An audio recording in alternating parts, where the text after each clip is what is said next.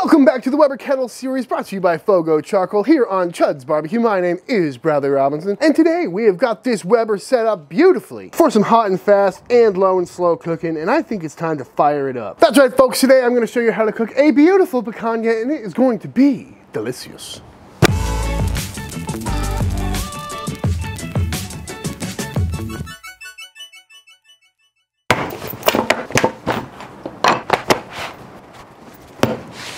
This is a picanha. Pat it dry. This is a USDA prime picanha. Don't see these too often, but when I do, I tend to pick them up, hence the vac seal. But this is basically a sirloin cut, also known as the Coulotte or the top sirloin roast. And this is probably my second favorite cut after the ribeye when it comes to steaks. Very meaty, very beefy, nice and tender, and it's got a beautiful fat cap on there. And something about the fat cap on a picanha just hits different than other cuts. And there are several ways you can cook this thing. You can cut it into individual steaks and grill them off that way, or you can leave them as a whole roast. And that's what we're gonna do today. But first, we need to get it seasoned up. So, I'm just gonna go on with a heavy amount of some kosher salt all the way around. It's a big piece of meat, don't be too shy about it.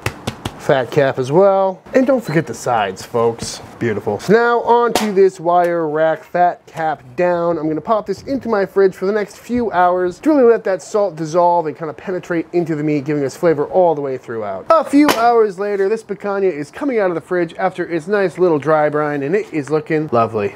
So to finish seasoning it up, we're gonna hit it with a little bit of oil to help the rest of our rub stick.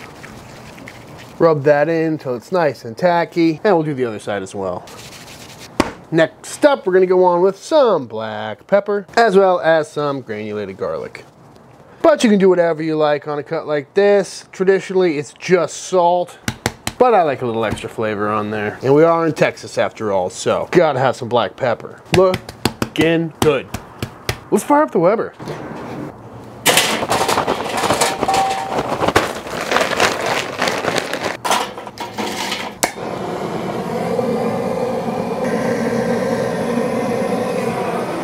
I've got the Sirloin sear here filled up with a decent amount of some FOGO charcoal. I'm gonna throw in a lump of some pecan wood, kind of off to the side here to add a little smoke to the party. On with the lid. I'm gonna dial this in for right around 250, 275 degrees. Now that our temp is dialed in and our smoke is cleaned up a little bit, we're gonna go on in with our picanha. Going in on the indirect side over here, we're doing a classic reverse sear on this thing. And whenever possible, aim the thickest part towards the fire. And we'll check back in a little bit. We're also gonna get some broccoli going. Just gonna cut these to get a little more surface area on them. On some foil, there you go. Hit these with a little bit of some olive oil and some salt and pepper. Beautiful. After about an hour and a half, this thing is reading about 120 internal, so we're gonna pull it off and let it rest, carry over, and then we're gonna sear it off. And while we wait for it to come up to temp, we're also gonna get some more charcoal going to make sure we get a really nice sear on this thing. We're also gonna throw our broccoli packet on there while this charcoal comes up to temp. And after just about 10 minutes, this broccoli is nicely steamed, probing nice and tender in the stock, so off this comes. And now we sear this off. Woo, gotta love that. Really won't take long, folks.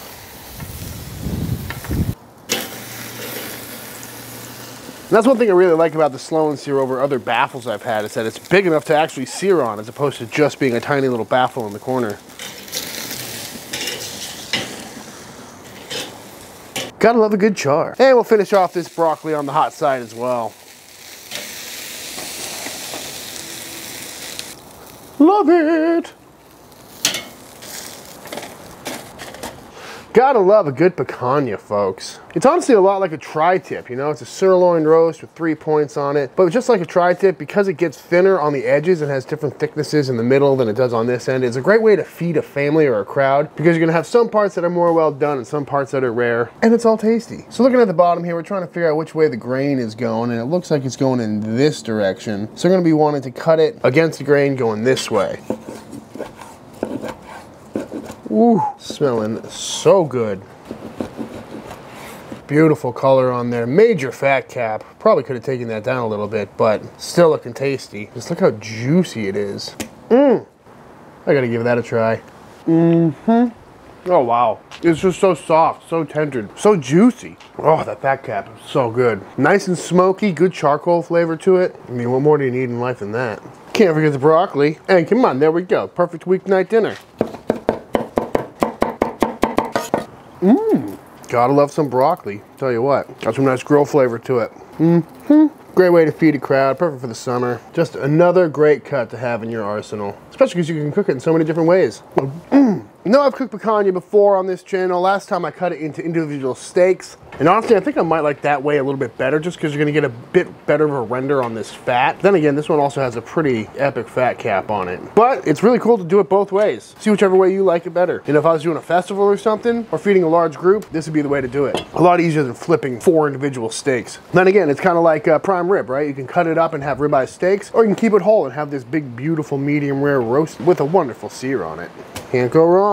Oh, this broccoli and all this steak juice down here. Don't mind if I do. And yeah, you can definitely take that back cap down a little bit and still have a really great roast, but I tell you, the fat on a picanha, there's something about it. Very tasty. I'm telling you folks, if you're a fan of medium rare beef with a little bit of a smoke ring on there, you gotta throw one of these on your Weber kettle. But don't take my word for it. I think it's time for the official taste test. All right, y'all, and that is it. That is how to make an absolutely fantastic picanha on the Weber kettle. I highly recommend giving this one a try if you've never done it this way before. Perfectly seasoned, nice and smoky, really great sear on there, perfect medium rare, and it really couldn't be easier. But that being said, if you enjoyed this video, let me know by hitting that subscribe button down below. It helps me out a lot. Also, drop a comment letting me know what you want to see me cook next. Big shout out to FOGO Charcoal. Thank you for sponsoring this series. And until the next time I see you, please go cook something outside. Peace!